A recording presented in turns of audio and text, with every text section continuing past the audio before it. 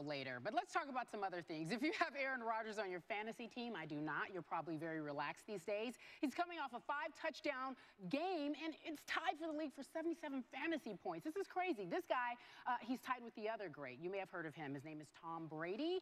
If you have him on your team, I do not, but I have some of his friends on my team. You're scrambling because it's a bye week.